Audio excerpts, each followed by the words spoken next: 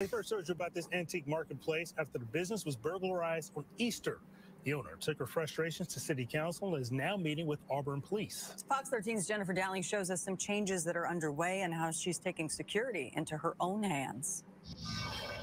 Carly Willis installed this thick wire over the window that thieves broke into a few weeks ago. She says there's also been more police patrols in the area. She says that's a start. When Carly Willis gets ready to close Antique Marketplace in Auburn, she now pulls this accordion-style metal gate over the doors as an added layer of protection. When she first opened, she wanted customers to feel like they could exit the outside world and take a break inside. She feels the gate stands in contrast to that mission. And now it feels like they're being enclosed, and I hate that.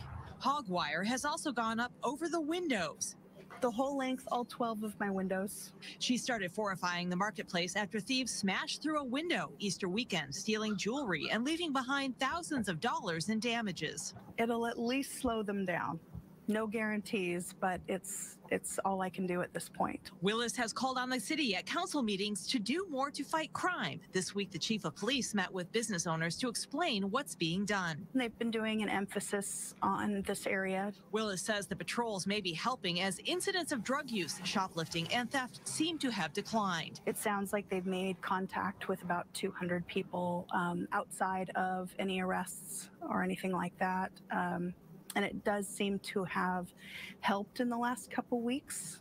So I am thankful for that. Still, she says business owners here are talking about hiring additional private security. Really, it's us against the world at this point. They made it pretty clear in the meeting that they can't really do anything more than they're doing. She says she'll also continue to try to secure her business as best she can. I haven't had any break-ins, but as you can see, I got my wire up.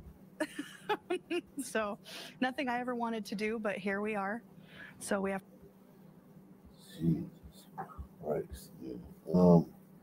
Everywhere. It's this soft approach on things, man. It's like, when are these people gonna get mad and like this in March, and the same energy they had to march and protest for fucking Sunman crackhead that died? Like, where's the protest? I would be irate if I was her, man.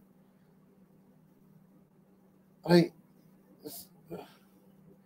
everywhere they're ruining everything. They're ruining everything.